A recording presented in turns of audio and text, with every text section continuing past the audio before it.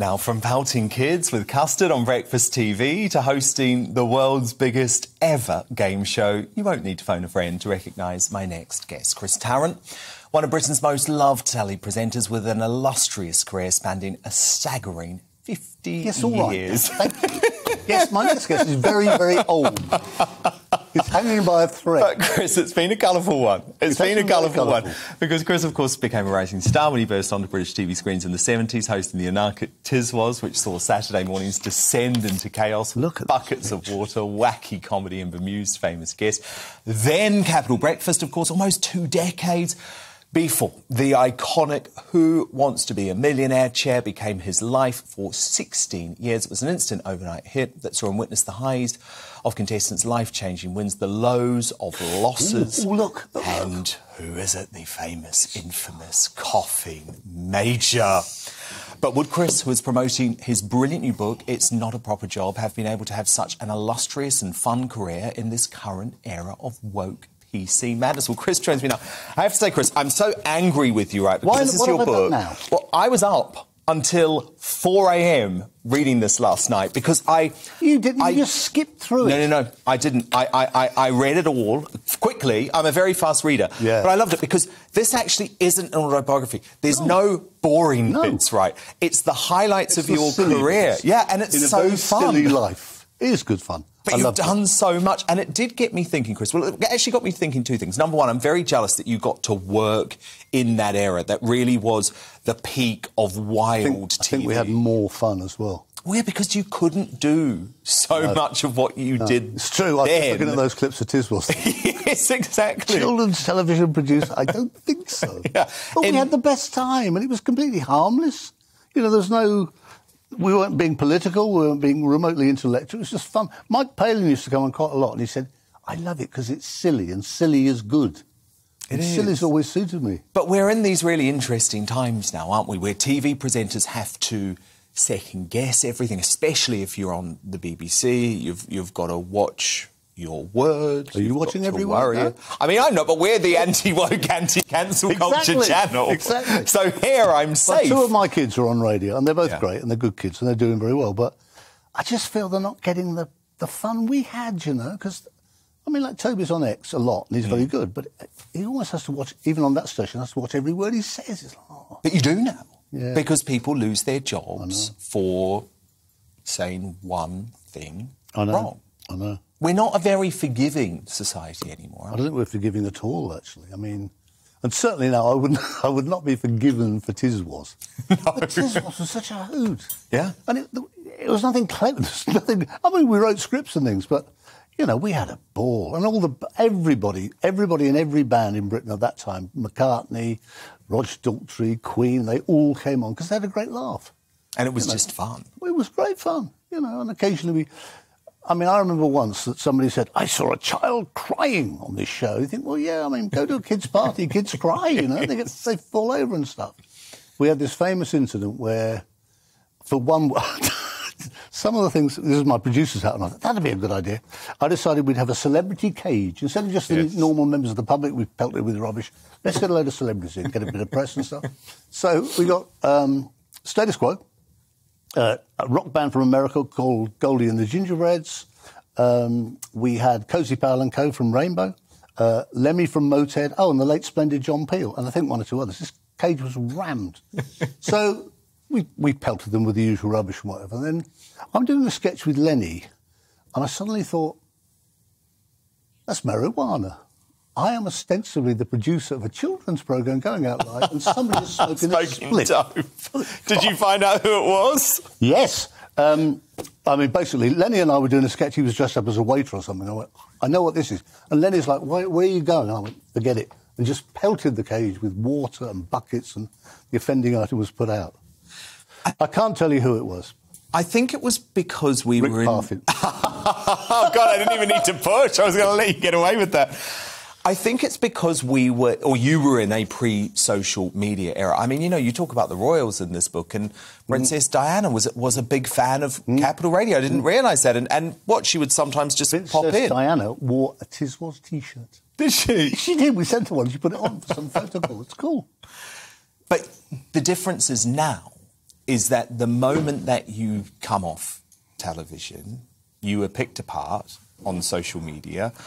The presenters get that immediately to their phones, but perhaps even more, I think, worryingly, the producers read everything that's said, and they're so worried about the slightest hint of outrage. They actually run away from outrage rather than running into it. I think they probably do. And that's also why a lot of programmes now are terribly predictable and sane and pretty damn dull, actually.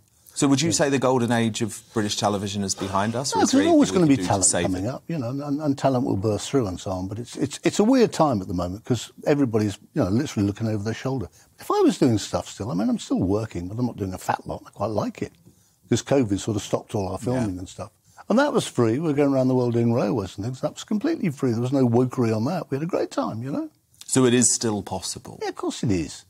If you are who you are, you know, you just do your thing and go, well, it's him, I'm sorry, but he's so old, he doesn't understand the rules. But it's, you know, it's good. It's good, that. I mean, live radio for me, 17, 18 years, early morning on Capital Radio, that was the best fun. I mean, I had such a ball.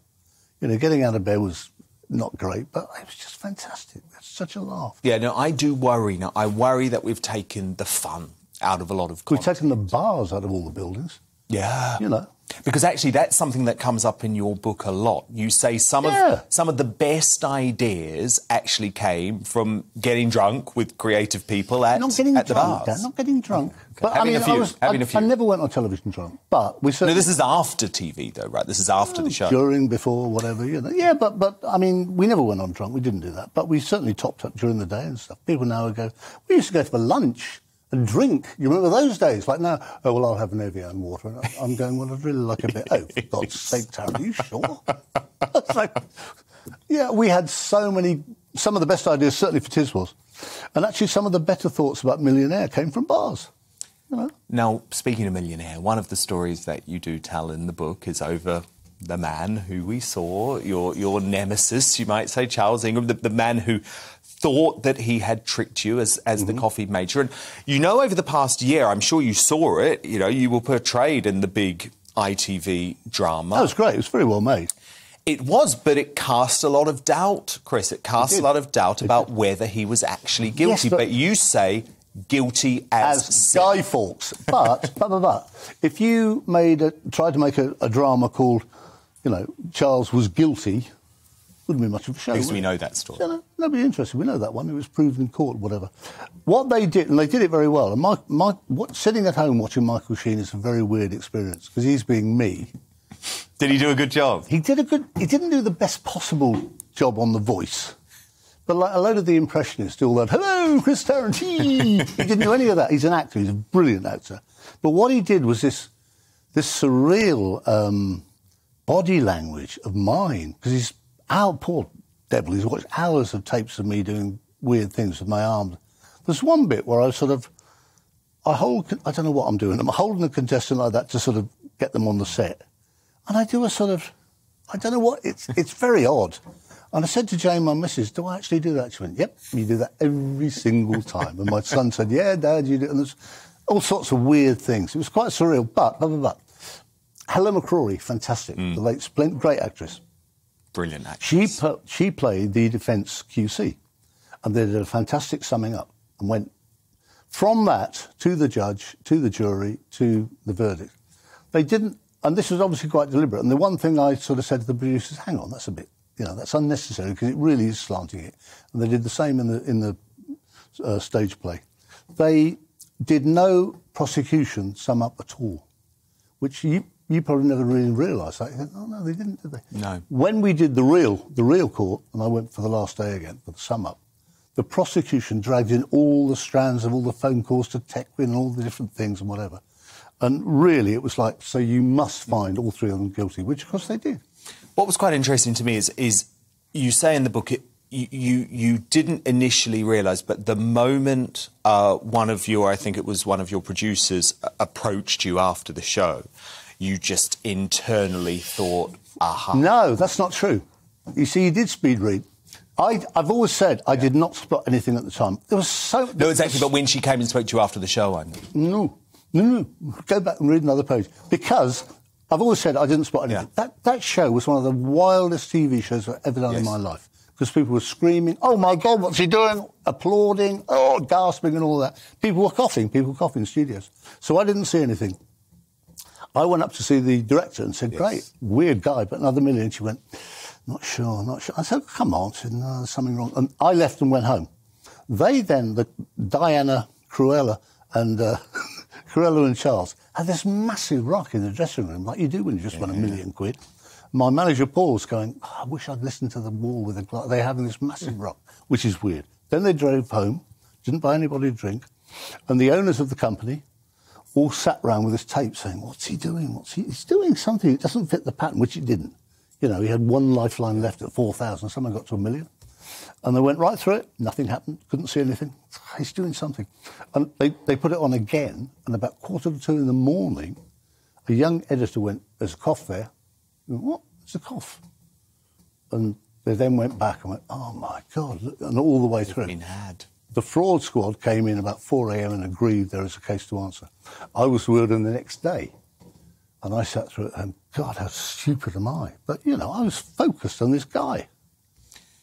Who Wants to Be a Millionaire is back now. It's back on ITV. Were you asked to do it? No, I finished. Done it. And was that difficult for you to see it with someone else? Jeremy Clarkson? This is a terrible thing, and I have no problem with Jeremy at all. I mean, socially, I see the guy quite a lot and I like him. I've never watched one. Because it would feel too weird? No, just because I actually don't watch game shows. I mean, I only watched 2. I did about 700. I only watched 2. Ever? Yeah. So, you know, I'm not going to race home and put, you know, I watch Netflix and obviously you. And, every night. You know what I mean. You thought this show was at 10:20 in the morning, so I think that's a little lie. What, now, tonight? I haven't watched one. Should I? I don't know. Maybe. Well, it's interesting, isn't it? For me, I think we're losing, again, a bit of creativity in the entertainment industry. Now, sometimes you actually just want something to be great and remain in the past, but it's with the same thing with movies now, isn't it? Yeah. Everything is rebooted. Very few things now are an original idea. I resent the fact that an awful lot of, you know, TV executives go all expenses paid for 3 months to Los Angeles to view American television and come back and say, "I think we'll have one more series of The Generation Game," or whatever. The same old stuff. Because you think we should do something new? Yeah, of course we should. I mean, how many years has... I love Anton Decker's superb, but how many more years of Britain's Got Talent are we going to watch? Well, what was great about Who Wants to Be a Millionaire? What was it, 98? 98, when it was first broadcast? It was, at that time, genuinely innovative because game shows were completely out of fashion. I know. They were gone. And we need sometimes someone to come in and do something completely new. But we always said it's not a game show, it's a drama, because it was. These people in this huge close-up. And you could see their lips trembling, like, "Oh, God, she's going to go for it. Oh, please don't." I mean, that's what I'm looking at, you know. It was an amazing show. What a career. 50 years yes, all right, television. Dan.